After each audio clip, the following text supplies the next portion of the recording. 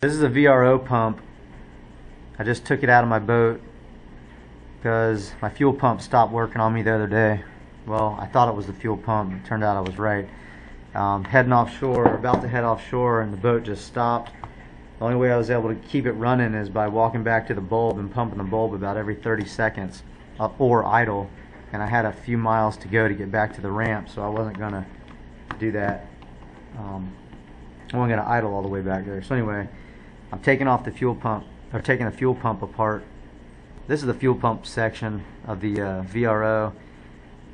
This here is the oil, like a little, I don't know, circuit card that maybe regulates how much oil goes into it. I did take it apart the other day, but I'm not going to take it apart right now. I just want to show you the fuel components.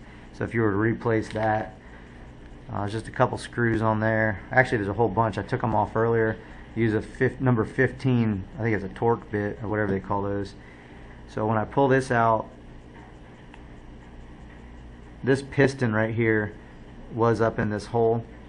This piston has got a little screw attached to the bottom of it that holds the little diaphragm that's on the inside of here together.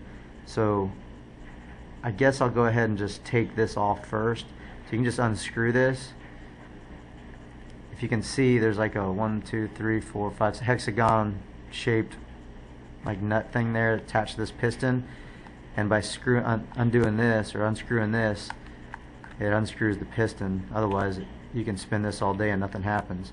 So I'm going to keep unscrewing that. Well, it's easy to turn it upside down, that way gravity keeps it pulling down on it. Alright, when you do that, this is what's on the top side, nothing, just this little post that's connected to something on the inside of the top portion inside there. But this fell out. This was just stuck right there, and I just pulled that out. Alright, so putting them back together, this matches up on there, on top of there, and then this gasket that obviously is broken too, matched up, and then this, and you're putting your piston back in. So I'm going to lay them out kind of in the order. If you see a parts breakdown of them, I'll lay them out kind of in the order that the parts breakdown has them laid out. There's a little metal thing right in there that comes out, but mine's sticking in there, so I'm going to leave it for now. On the other side, there's a spring in here. There's a large spring, so you're going to want to put pressure on here when you're taking these screws out. Otherwise, it'll probably come poking out at you, and you'll have springs going all over the place.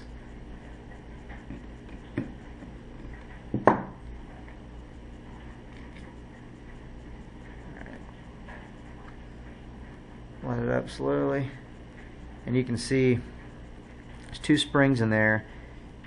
The big one matches around this area. The little one just matches into this nipple sticking out here.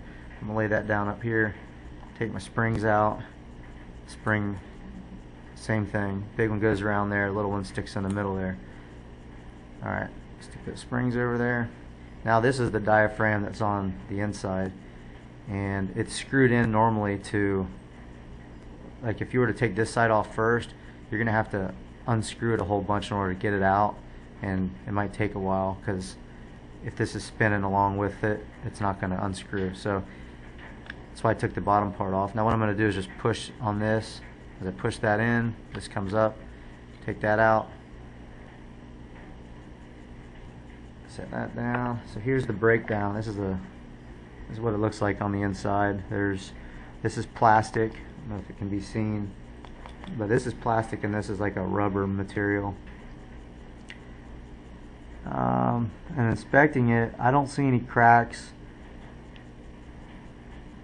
or really any wear and tear on this portion, so that's probably actually good. So I'll probably save this, just in case down the road something happens. However, obviously that's going to get replaced when I get my kit. And this, hopefully you can see it, this was my issue right here. This diaphragm, or whatever it's called, cracked. I'm going to flip it inside out and show it to you, the hole. You see the hole goes through to the inside. I guess that was, well, that along with this broken disc were the reason my fuel pump wasn't pumping properly. So I ordered the kit last night from the Master Tech, or yesterday from the Master Tech Marine that's on the internet. If you type in VRO replacement kit, probably he'll pop up first. Real nice guy. He's overnighting me the part. I'm supposed to get it today, and so once I get it, I'm going to put it together.